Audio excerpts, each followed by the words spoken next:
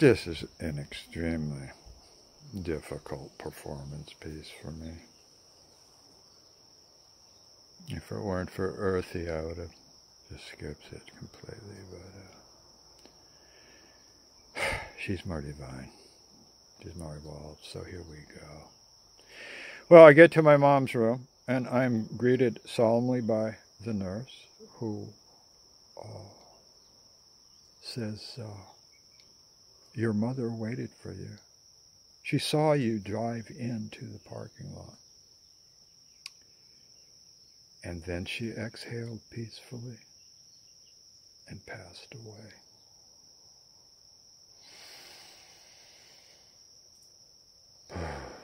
I experience a bottomless exhalation.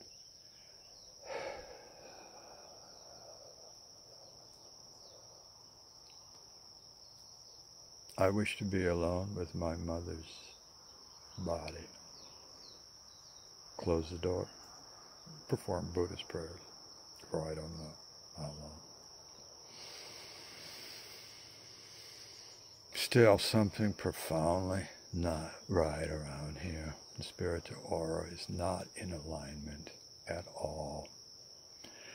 So, impulsively, just intuitively, there's no mind at all anywhere near this, what I'm doing. I place Dad's cremated remains in a little cardboard box to the right of my mother's dead heart,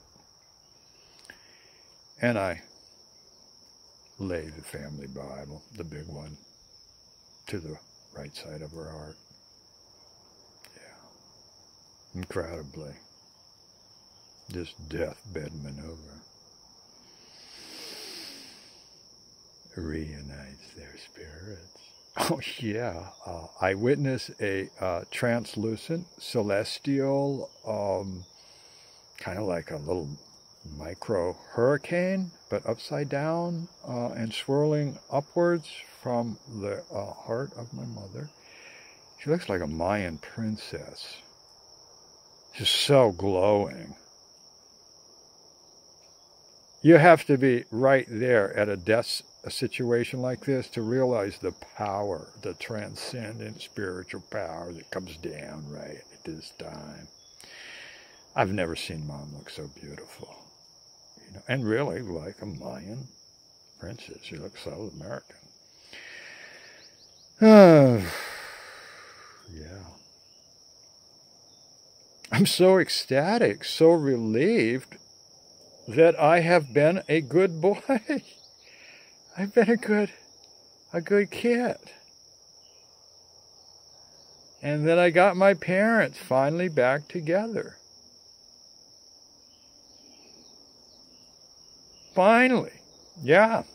Reunited. They're on the road again together. Like when they eloped to California in 1945 as teenagers. Mm-hmm.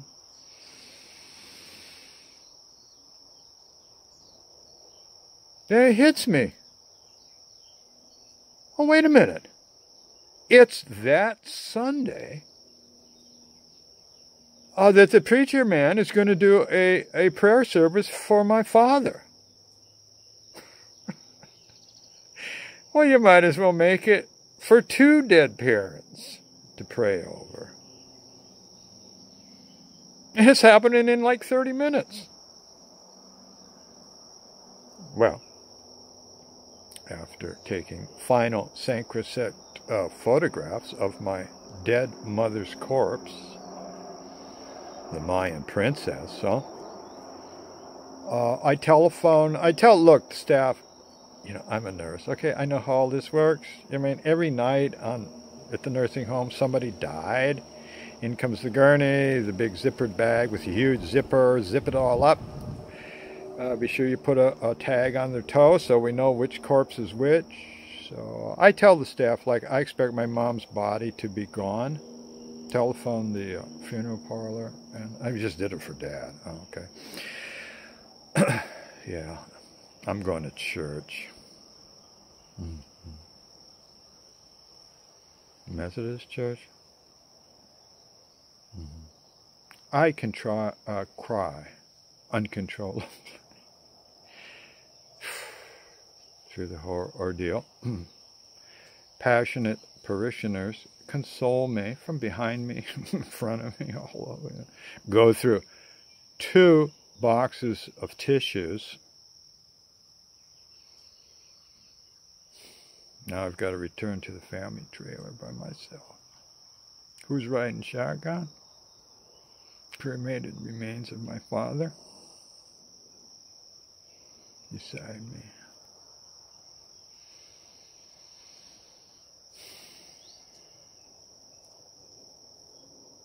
Well, I salute the dummy for his Zen patience and, tolerance for everybody. Like a frozen bodhisattva, Oh, well, what to do? I'm wandering around. I'm the only one left. Well, wander into Dad's room. What?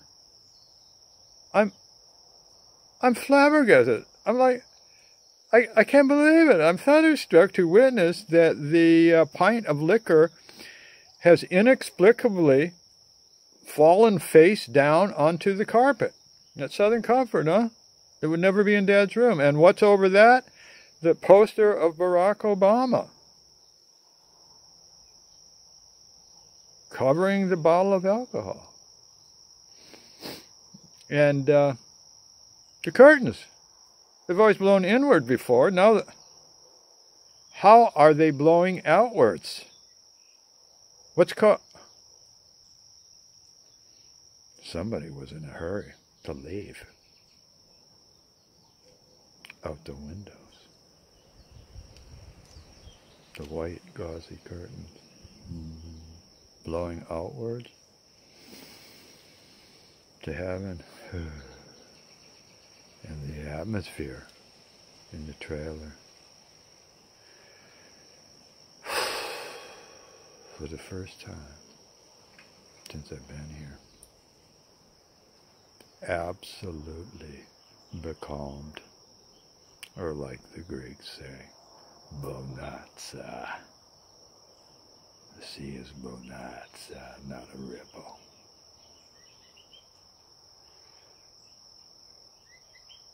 I have lost my appetite. Dad has gone home with Mom. Their spirits together forever. Thank you, Goddess Earthy, for supporting me in all this. Bewildering labyrinth, all right, of the human soul. I'll never forget your grace in helping me through this heart-wrenching dose of common human life. Human tears. Absolute vulnerability. Breakdown. Shadowed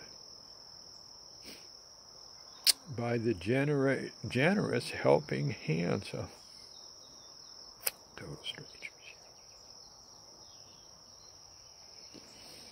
Well, once the trailer is sold,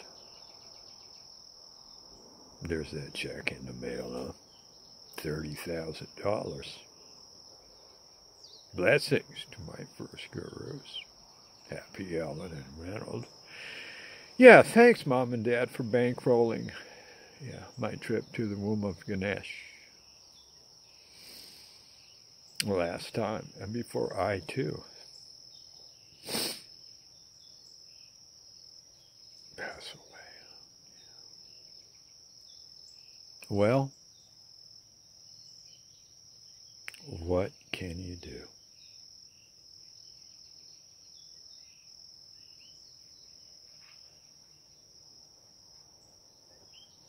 How about reincarnating as an angel to help those poor humans left behind?